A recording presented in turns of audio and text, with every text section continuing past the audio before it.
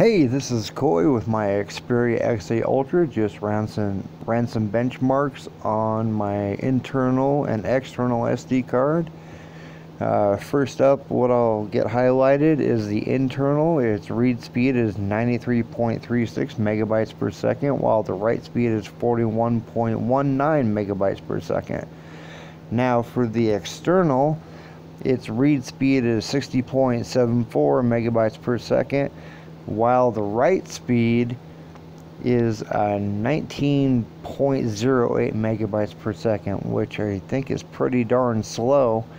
I'm not really impressed with that, and I'm using a class 10 SD card, so not really sure what I can do to improve that. Maybe I should have paid more than $10 for it. That could be the issue. Again, as always, if you have any questions for me, please don't hesitate to ask.